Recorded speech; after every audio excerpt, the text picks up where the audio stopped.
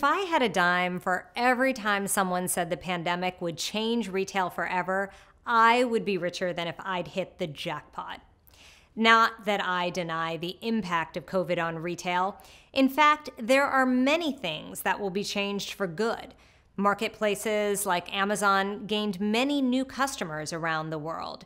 Curbside and contactless deliveries have become commonplace. And in the case of the latter, curbside became an easy way for physical stores to avoid an expensive retrofit for buy online pickup in store without a drive-through window. And much of the e-commerce growth was actually in curbside pickup, which also helped a lot of retailers stay afloat. And that's, of course, not all.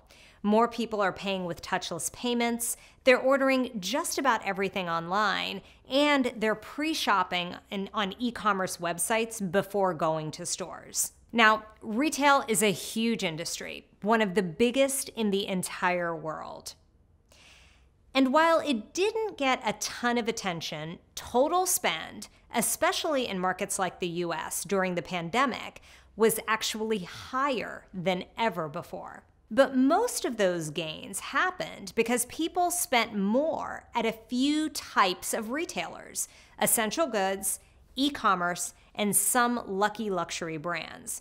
And everyone else, well, they were left behind. One could argue that retail just found itself in a bad stretch, or a particularly good one if you happen to be a grocer, because it wasn't too long ago that we thought restaurants were the future and grocers were challenged. So let's acknowledge this. Even after the pandemic is done, there are problems that every sector needs to address because volatility is something we will be destined to face.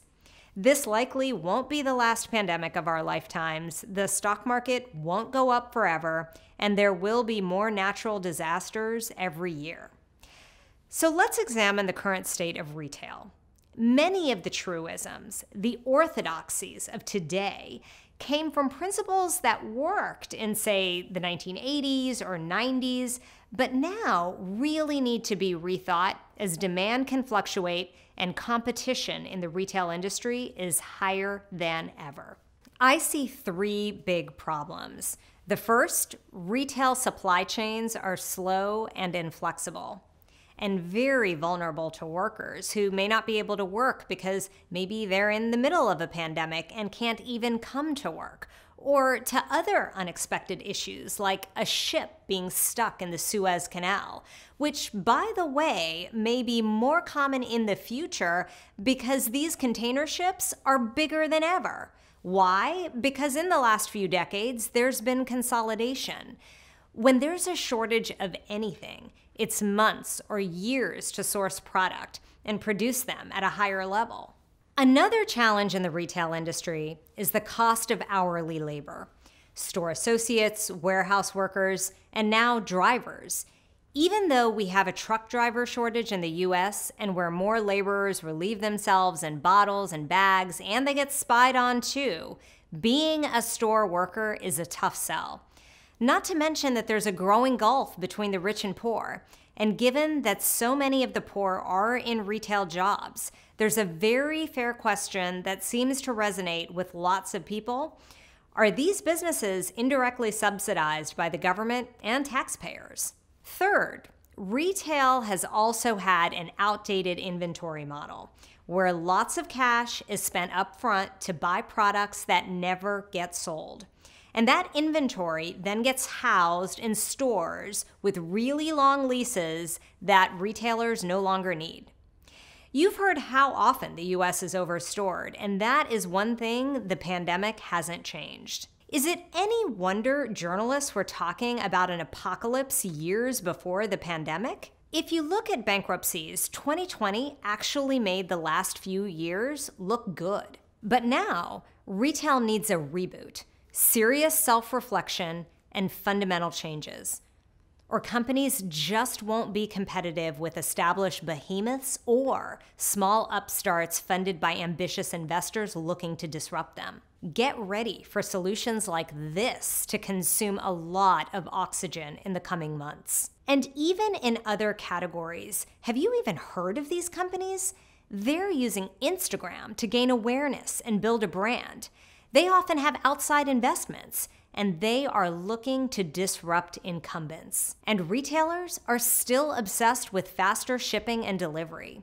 They need to be obsessed with shoppers churning away from them and trying new things. And even with their own core products, the truth is that people would rather just save money and know where things are, like at which local store, in real time. And consumers want to be able to manage their own pickups. So let's talk about what the retail industry needs to do to future-proof itself. First, let's talk about fixing our supply chain.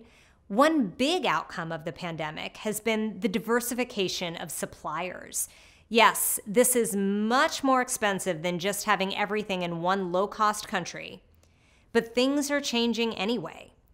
There's a huge question of whether we should be manufacturing closer to the region where purchases are made anyway. The cost of manufacturing in Mexico, for instance, which is in the red line here, and the speed of delivery, actually makes a move away from Asia really interesting. Why there isn't more movement in both Mexico and the US to something more efficient is something that everyone, including business executives and governments, need to start talking about. Remember, people are constantly buying new things anyway.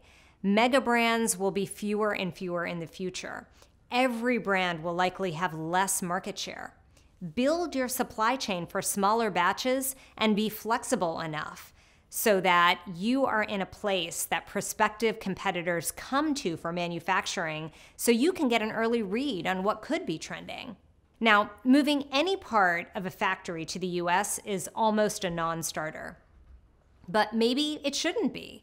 As much as we worry about automation, there may be some places where it makes sense, and the trade-off is more manual work that's slower overseas or automated work with fewer employees in your own home country. That's actually how BMW manages to have manufacturing in Munich, which is one of the most expensive cities in the world and one of the most heavily unionized in the world. Are there similar sectors where the same thing makes sense in other regions? For some sectors, the solution is 3D printing on demand for some types of items. Customization is the modus operandi of the entire pizza industry. But yet, we haven't thought of 3D like a more sophisticated version of, say, Papa John's, but maybe we should?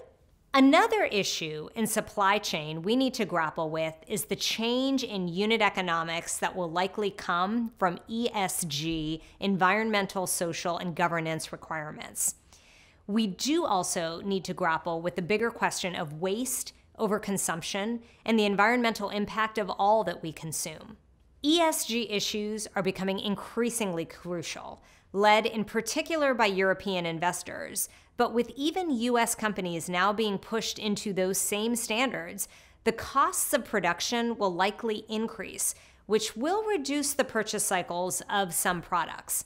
What's interesting is that what governments refuse to do, investors are forcing. I want to spend a few minutes talking about AI, artificial intelligence, because it's often seen as a silver bullet.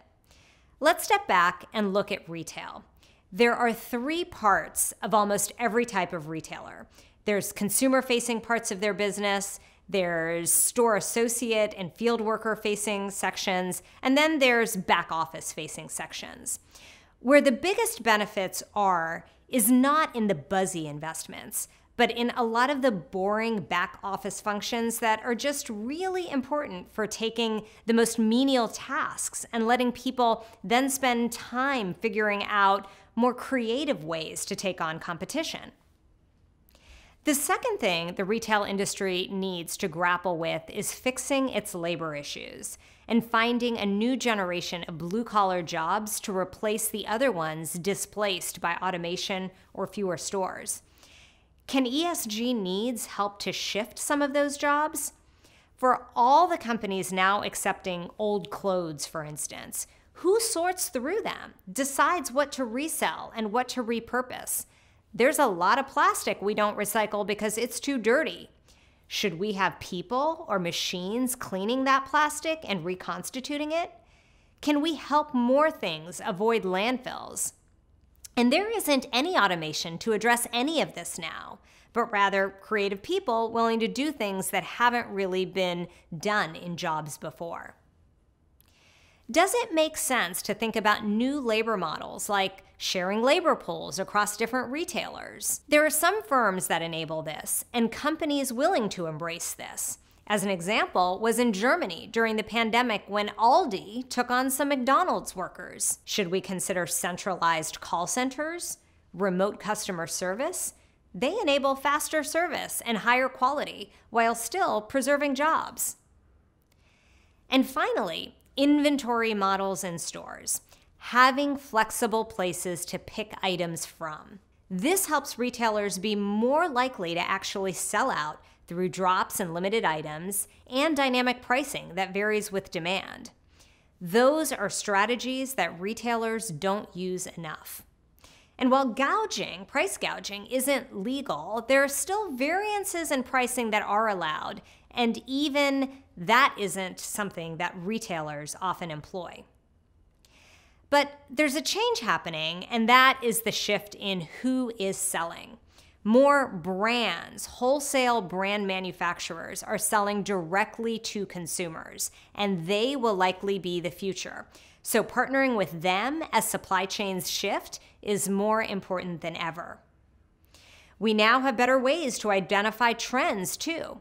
And if you want to invest in AI, don't think as much about cashierless stores, but rather for the things that help you take advantage of data that's out there to improve what you offer. The big change over the next decade may be changes to where products are stored and who stores them. There are a whole slew of companies that call themselves the Airbnbs of warehouses. How do we address the disruption that all this can bring? New business models, of course. Retailers as landlords, new adjacent businesses, and coalition loyalty programs. Marketplaces are rogue operators without governance. Is it time to put some parameters around them too? They've grown rapidly, but also have a lot of gray market and even counterfeit inventory.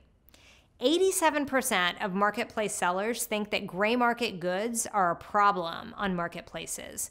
And 70% think that counterfeit goods are a problem on marketplaces. Let's also look to reduce the negative externalities of e-commerce, like clustered pickup points as a solution. Let's look at opportunities around regulation and changes to how things are happening now. For stores that want to preserve their traffic and get trucks through their own supply chains, is it that bad that services like the USPS want to increase package prices? To summarize, there are 5 things that we need to do to address the disruptions in retail. 1, rethink new solutions to retail supply chains that enable more nimbleness. 2, recognize that labor in the future will be held accountable to ESG rules and will also require creativity to support workers. 3, new inventory models mean that stores do not need to allocate as much working capital to what's in a store. 4, new monetization models that take advantage of retailer brands can help to fund investments in the future. And 5, brands need to recognize opportunities to sell through direct-to-consumer operations and to take advantage of technologies that help them to do so cost-effectively. So thank you and good luck in your own supply chain journeys.